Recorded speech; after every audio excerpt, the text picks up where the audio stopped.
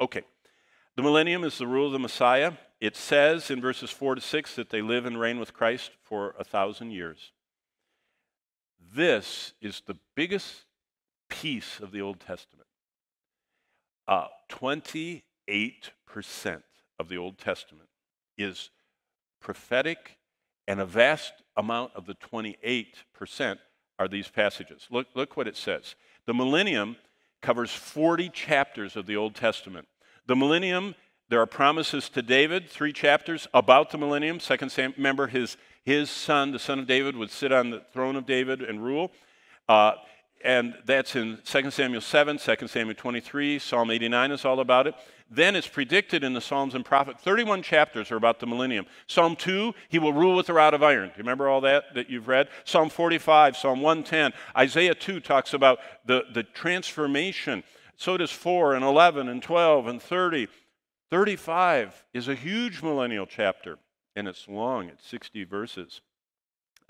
Chapter 61, chapter 66. I mean, let's just go to Isaiah 66. You talk about a verse that's fascinating. Remember Isaiah? If I was teaching Isaiah, I would tell you that Isaiah is a miniature Bible. How many chapters are in Isaiah? How many books are in the Bible? How many books are in the Old Testament? And the first 39 chapters of Isaiah are just like the Old Testament. And look, in chapter 40, we find John the Baptist, the voice of one crying in the wilderness. Isaiah is like a miniature Bible, but wait a minute. Who put the chapter divisions in? Bishop Langton in the 1200s.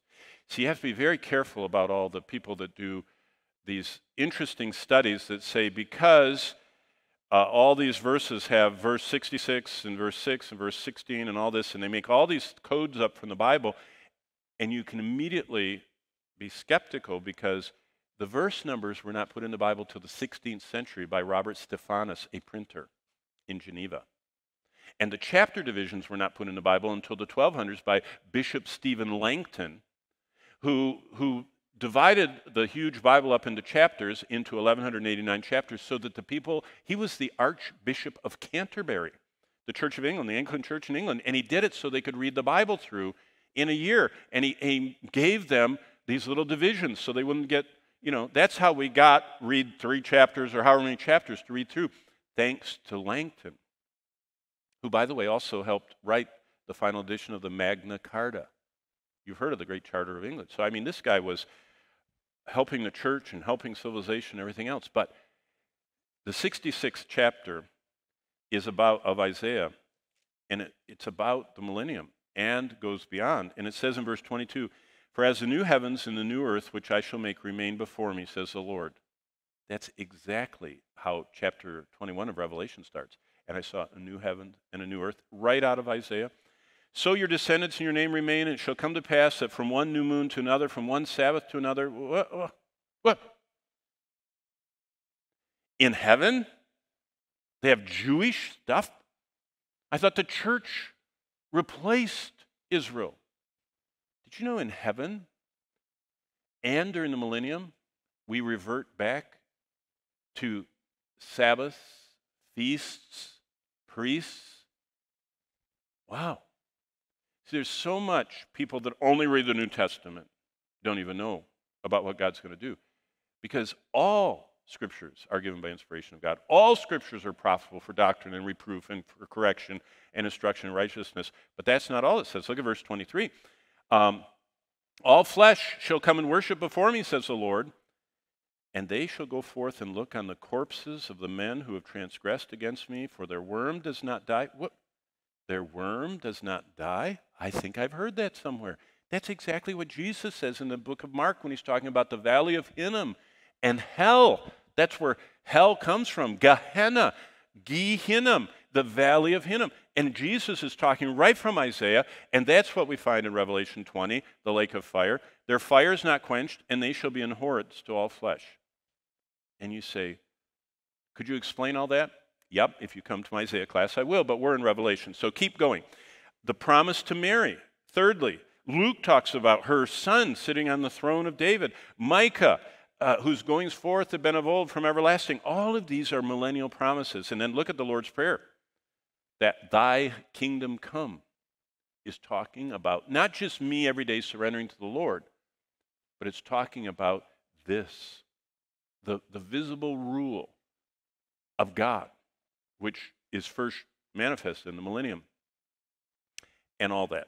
But let's just distill down those 40 chapters to one chart. This is what happens in the millennium. Creation is changed. Zechariah tells us the physical changes. Isaiah tells us the curse is lifted, not removed, lifted. Creation is redeemed. Do you remember Paul says in Romans 8 that all the universe is groaning? The whole universe is groaning. We call it the laws of entropy. We call it the laws of thermodynamics. But all the universe is headed toward a heat death, toward slowing down until it finally stops. Death. It's groaning. It sees it coming. Paul talks a lot about that in Romans. Creation starts feeling the law of sin and death is starting to recede. And the earth is full of the Lord. What he always promised, the whole earth. I mean, death and sin are still around, but everybody has their own land and it's fruitful, but it just goes beyond. If you have time to read all 40 of those chapters, I'll tell you some of the fun stuff. One thing is, nobody dies unless they're rebellious. So you get to come for the whole time to God's, paradise. You can live the whole 1,000 years. If you survive the tribulation and are a believer, you enter the millennium and you get to live the whole 1,000 years. But if you, as a believer, rebel, which should be a rarity, or if you're a child of a believer who never becomes a believer and are living in the millennium and rebel, you're cut off. But the Lord, even there, it says in Isaiah, gives them 100 years before he cuts them off. He's kind of saying, come on, get with the program, but they don't. Come to the visitor center and see me and all that. Then it says that, I love this one. The visitor center, I'm going to show you in just a minute, is so massive, it's 7 miles by 7 miles, that all the world is supposed to come and walk through it. It's kind of like going through the Ark Encounter or the Creation Museum or whatever you can think of. And everybody there and all the exhibits are talking about God. That's what the Millennial Temple is. I'm going to show you what they're going to be teaching them. What happens if the people say it's way too far for me to go all the way to Jerusalem? I live in Namibia or I live in, Japan or wherever. I know the world will be changed and all that, but there's still people from all the nations, it says, and they're all streaming into Jerusalem. And some of them are going to say, it's not interesting to me.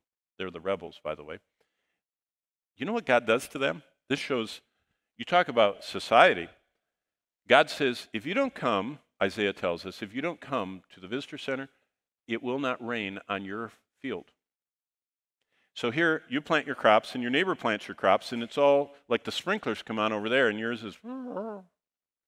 And all your neighbors know that you didn't go to Jerusalem like you were supposed to. I mean, that's how curious. I mean, you could spend... my dean, when I went to Bible school, to seminary, his whole dissertation, he spent his years writing his dissertation just on the millennial kingdom. And his dissertation was huge.